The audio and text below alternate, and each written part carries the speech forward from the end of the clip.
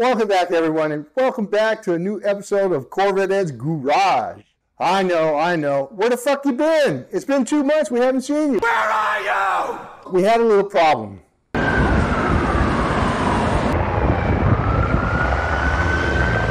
Dr. Valentino, to the OR, please. Let's go!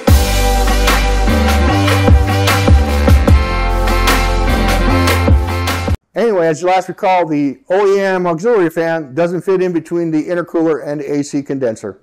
So, we have 3 contenders. The first contender is the American Volt 12 to 13 inch fan. The second contender is the American Volt 14 to 15 inch fan. And the third contender is the Derale's high output 14 inch fan. Only one of those fans are going to make it in the car.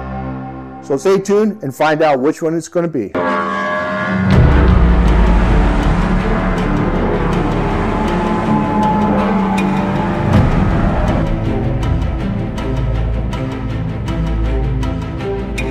So as you remember, we had some issues with getting the fan in between the intercooler and the AC condenser. So in this episode, we're going to cover the problems that we have, address the problems, do whatever modification that we need to do, and then pick one of those fans to slide in between the intercooler and AC condenser. So with that being said, let's get to it.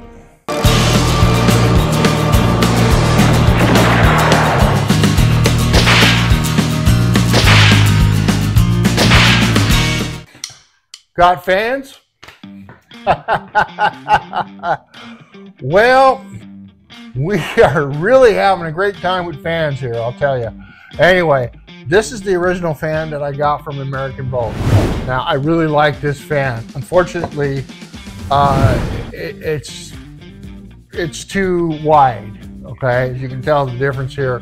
From here to here is 4 inches. All right, I should have been thinking with my head instead of thinking with the head that doesn't have a brain. Anyway, big is not always better. Oh yeah, congratulations. But this is not a bad fan. I really like this fan a lot. I wish I could put it in there. I don't have the freaking room in there. The fuck pissed me off. Anyway, so I decided, I started looking around, and then I said, well, let me try the 13 inch fan American Volt has. And that would be this one right here. Well, you can see the difference. It will fit, but size-wise, I'm thinking, man, this would be all right for a V6, not for a V8. I'm sorry. I want to try to get as much CFMs in there as possible. I'm not going to be able to do it with this. Although it is claiming that it is 2197 CFMs. I tried it. It does kick out some decent air. I'm not like this one though. So this one was so much better. So now what I ended up doing is I spent these two. I just could have got the one. Go figure. I ended up going with Derale. This is a 14.5, and this one has a 265 watts. If I'm not mistaken, I'll put it up here somewhere. And it draws 22 amps. Okay, where this one here is 180 watts and it draws something like I think 10 amps or something like that, which is not bad. This one here, well, this is a 90 watt one. So. And this one only draws about 8 or 9 amps. Maybe this one's a little bit higher. I'll put it up here. Anyway, besides all that bullshit. Now let's try the Derale. The Darale's a 14.5 as far as the width, a little bit bigger than this one. Not much. It is claiming almost 2,000 CFMs. Okay, this one is supposed to be 2197. This Derale is supposed to be almost 2,000. At 265 watts with the amperage that is pushing out, I got a feeling that this is one is going to be. Now this one is 2.5 inch as width, so it's going to fit in there. So let's see what we got in the box.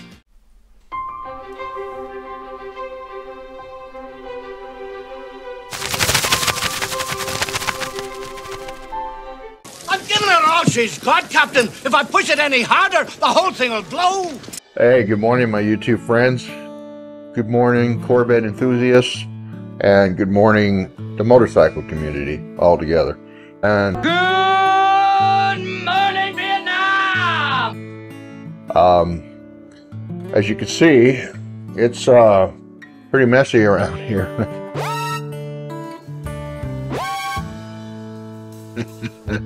We've been banging away on the Corvette, and we've had some issues with the intercooler, so I needed to do something with that intercooler, because no matter what fan I put in here, it wasn't going to work.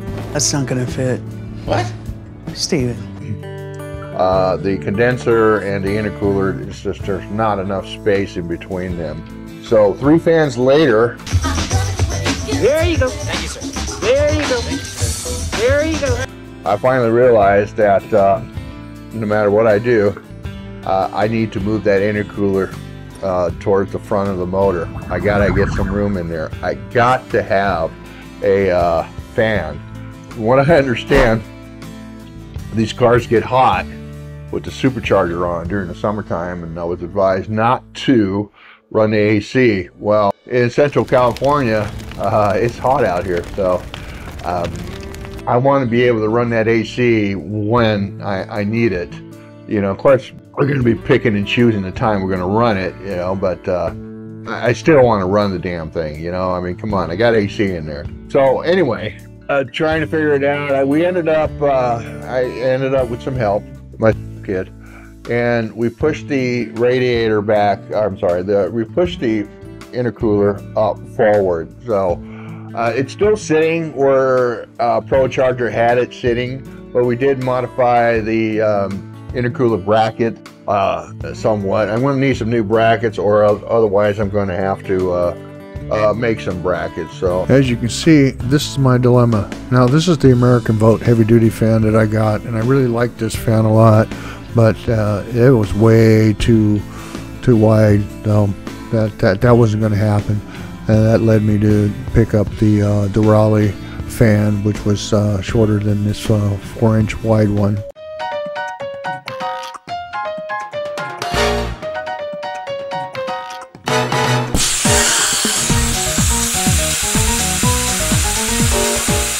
So since I haven't really showed you anything on how I installed the fan, I'm going to go ahead and show you how I installed the 13-inch fan from American Vote.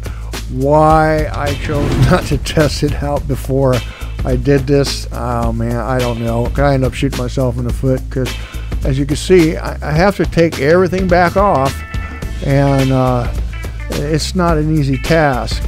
So I just inserted the fan in there to get an idea if it's going to fit, and yes, it does fit.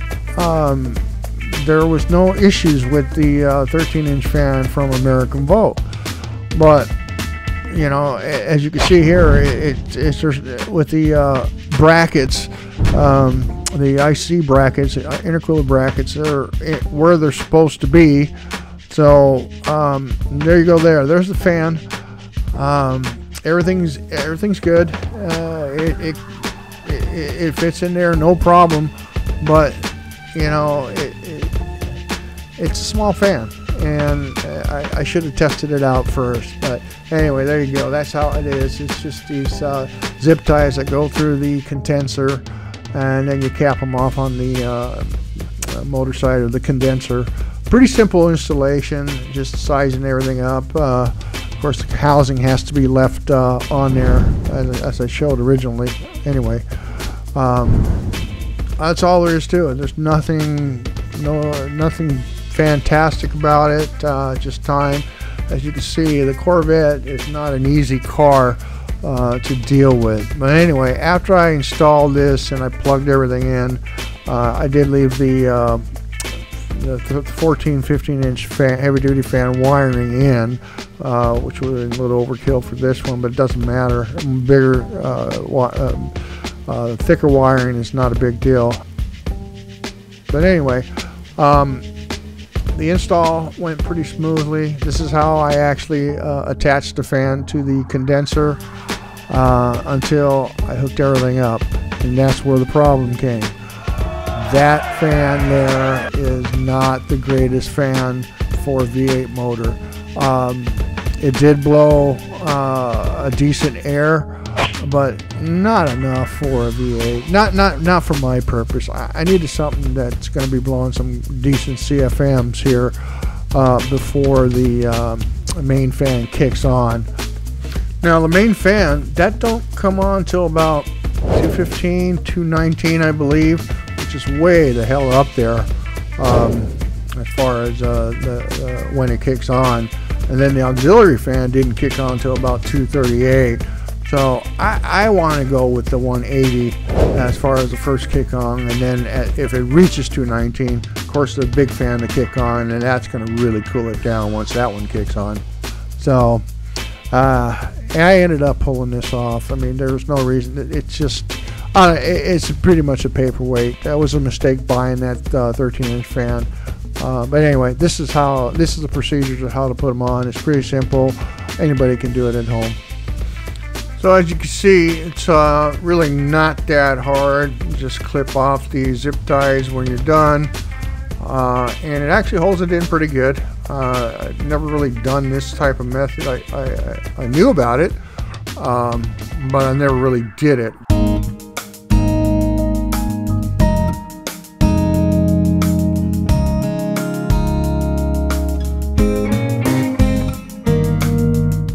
So here we are. Now that we determined that we're not going to use that small fan as we thought we would, and it's time to pull it out and address the intercooler brackets once and for all.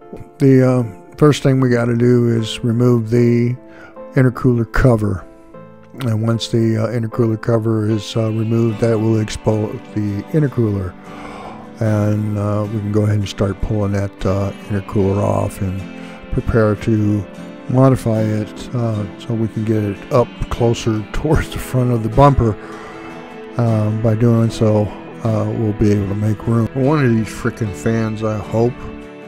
So now with the intercooler cover off, I'm going ahead and take the intercooler out of there, first dropping the air scoop, and then go ahead and pull the intercooler off.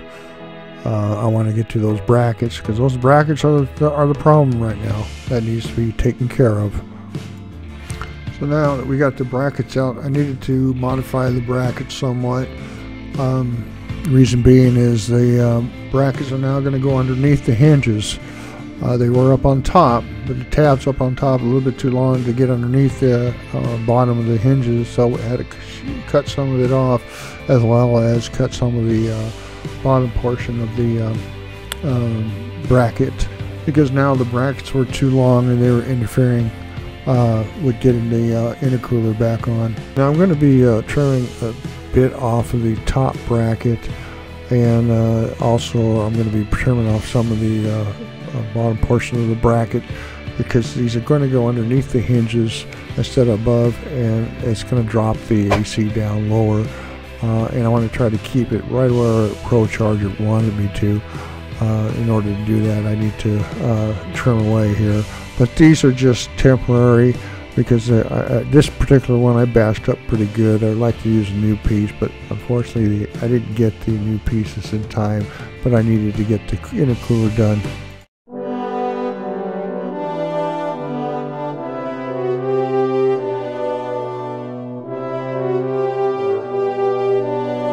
Okay, now you got it a little bit lower. Is it going to work? Well, it's not going to work for that 180 watt fan that I had originally. Now the 130 watts is going to fit in there no problem at all.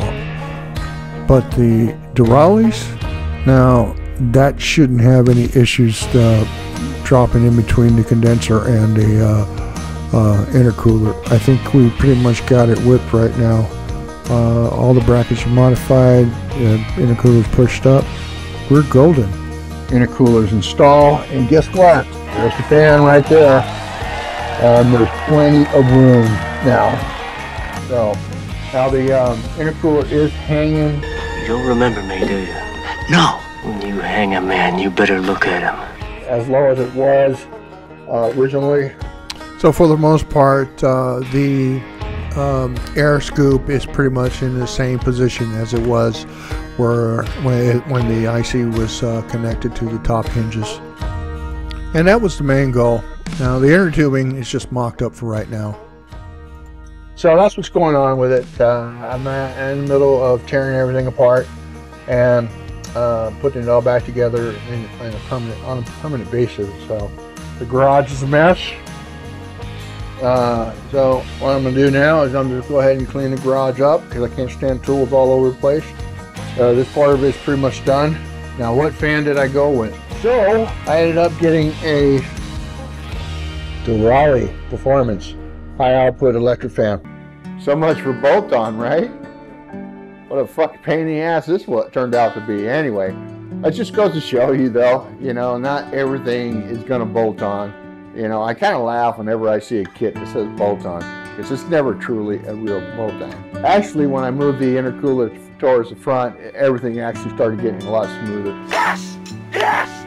Yes! Still couldn't put in that OEM auxiliary fan. Still didn't have enough room for that. And still didn't have enough room for the American Volt 14-inch heavy-duty fan. But with that being said, you know, it was a problem. I'm gonna kill myself, so don't try to stop me. Okay. What do you mean, okay? No, And it was a problem that didn't want to go away. And the key is you become the problem, and you become the problem that doesn't go away, and you'll be successful every time. So, just got to turn the tides around. Anyway, with that being said, thank you for watching. Don't forget to subscribe, comment, like, all the above. And Corvette's Garage is back. Corvette's Garage is here to stay. And Corvette's Garage is still going strong.